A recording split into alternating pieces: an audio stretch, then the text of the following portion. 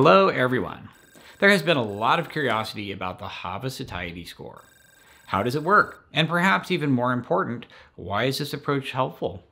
Well, today we're answering some of these questions and we're diving into the fascinating world of satiety and how we can use science to help us feel full and satisfied while automatically consuming fewer calories in the process.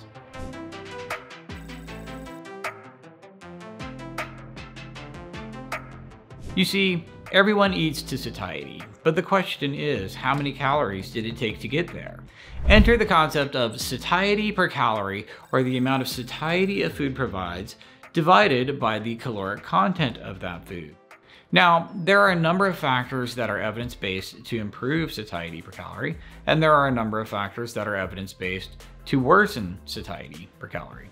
In general, anything that increases the protein, fiber, water, weight, volume, and surface hardness of a food tends to improve satiety per calorie. And then anything that increases the refinement of non-protein energy calories, which is essentially non-fiber carbohydrate, fat, and alcohol, tends to lower the overall satiety per calorie.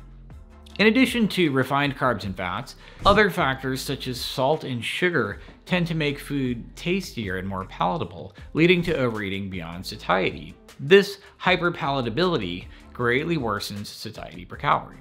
Now, the high-satiety score approach is based on our satiety per calorie algorithm, which considers 4 of the largest factors that are evidence-based to improve satiety per calorie. Number 1, protein percent of calories.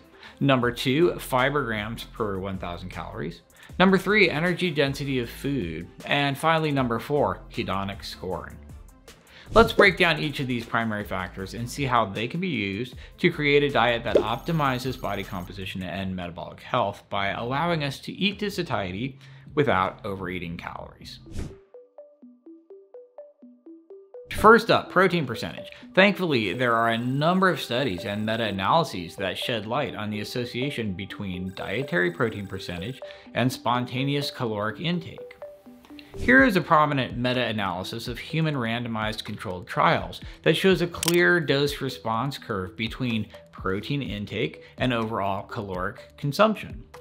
Within the typical human range of 10 to 30% protein calories, there's significant protein leverage or higher satiety from higher protein percentage. Within this range, for every additional calorie from protein, people tend to consume about 10 fewer calories from carbs and fats. The most noticeable effect is seen between 10 and 20% protein, with diminishing returns beyond that. As it turns out, this sort of dose-response curve has a shape that is fairly classic when it comes to describing the relationship between many nutrients and outcomes. The data from this meta-analysis, as well as data from a number of other human randomized controlled trials, allows us to create a nutrient dose-response curve from which we can extrapolate how certain foods might increase or decrease caloric intake based on the protein percentage of that food. Protein emerges as one of the most powerful factors when it comes to eating fewer calories, which is probably why all of the impressive low-carb diet study results involve higher protein percentages as well, and why all of your bodybuilders and aesthetic athletes are consuming very high protein diets when their goal is fat loss. Next up is fiber. Let's talk about fiber. Fiber adds bulk to our diets, slows digestion, and promotes a feeling of fullness. The overall satiety effect of fiber is well recognized. Foods high in fiber, particularly those with soluble fiber, tend to help maintain satiety longer due to their slower digestion and impact on gut hormones related to hunger. Meta-analyses reveal that increasing fiber intake helps reduce overall caloric consumption. However, like protein, the benefits show diminishing returns beyond a certain point. The key is to incorporate a variety of fiber-rich foods to maximize these benefits within the natural range of human intakes. Fiber is a smaller contributor compared to protein percentage, and there is less evidence here from which to construct a dose-response curve. This is further complicated by the fact that there are different types of fiber with slightly different effects.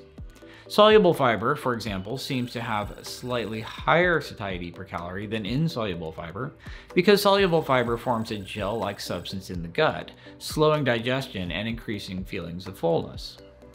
However, we do have a number of meta-analyses on fiber in general, and if you look at the entire body of evidence on fiber, it is clear that there is a small reduction in energy intake as the grams of fiber, usually reported as grams of fiber per 1,000 calories, goes up. Higher fiber diets can improve satiety per calorie, even if protein percent is lower, and this explains many successful low-fat dietary approaches even with lower protein percentages, such as plant-based diets. Next, let's talk about energy density.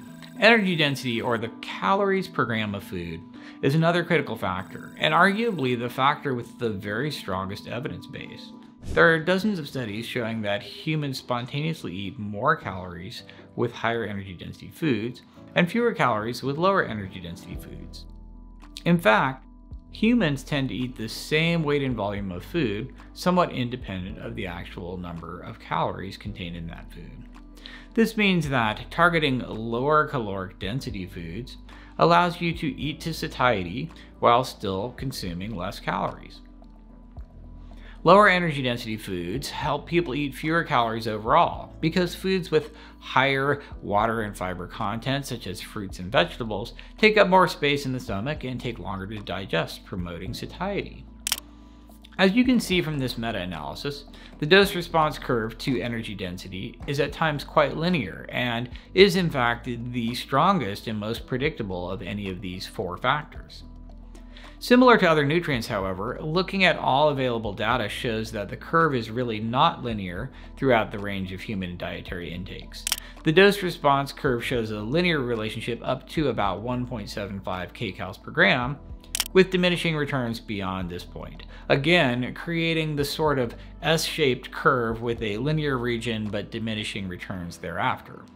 Energy density is incredibly powerful, and the reason that fruits and vegetables are statistically so beneficial for fat loss dieting is likely due to the inherently low energy density of these foods. Finally, we have the hedonic factor, which can often be the strongest driver of caloric consumption, but at the same time is certainly the most challenging to quantify. Hedonics are a combination of qualities that, together, sum up the palatability and pleasure derived from eating.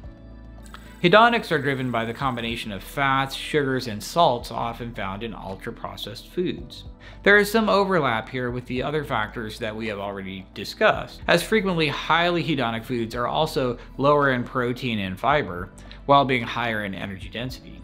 Studies indicate that people consume more calories from hyperpalatable foods, such as salted nuts or sweetened snacks, compared to their less processed counterparts. While this area has less concrete research, it's evident that reducing hyperpalatable ultra-processed foods can help control overeating. We have more research here on non-human animals than we do in humans, as many research scientists have placed a lot of effort into creating obesogenic rodent chow designed to create obesity and type 2 diabetes in lab animals as quickly and easily as possible. These models are very helpful for medical research given today's global obesity and type 2 diabetes epidemics. As it turns out, one of the fastest ways to fatten a lab animal is to feed it human junk food. Economic forces have perfectly evolved human junk food to have the very highest hedonics and the very lowest satiety per calorie. We at Hava have used all available evidence to create a dose-response curve for factors like salt and sugar and combinations of high energy density carbs and fats together that seem to drive maximum ad lib, or as much as you want, caloric consumption. We have several meta-analyses that combine human randomized trials comparing macronutrient composition and ad lib caloric consumption, and it is quite evident that highest consumption occurs with a combination of carbs and fats together. Think pizza, donuts, candy bars, cookies, and anything else that seems super tasty and addictive. These combinations are rarely found in nature and are highly rewarding from a brain chemistry point of view, which makes sense from an evolutionary survival point, as starvation has been a threat for millions of years, while obesity has only been a problem for a few hundred.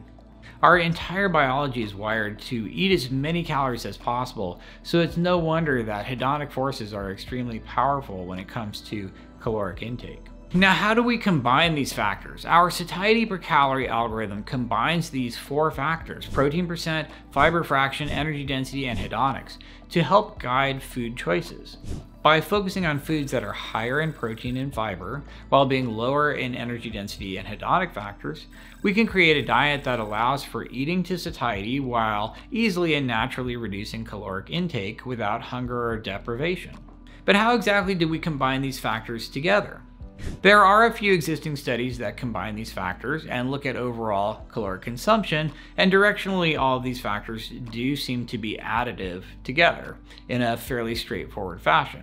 But in fairness, the studies that we need to know exactly how to combine all of these factors together don't yet exist. And because funding for this sort of research is sadly very poor, it will be a long time before we have exact data for how all of these factors combine in every possible permutation.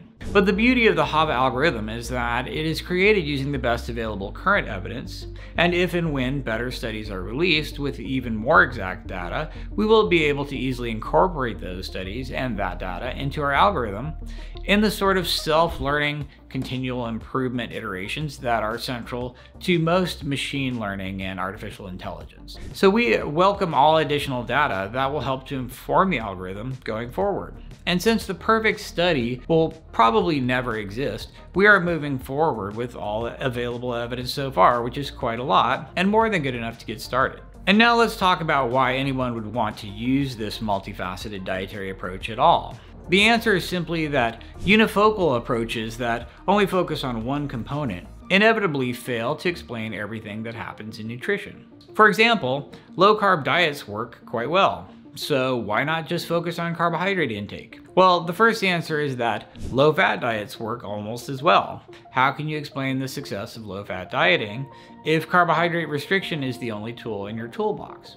And then the second answer is that carbohydrate restriction only works when you pay attention to the other factors anyway. Picture a low-carb diet that is also low in protein and high in energy density. This would be something like nuts and nut butters, heavy cream, other high-fat dairy, oils, and refined fats.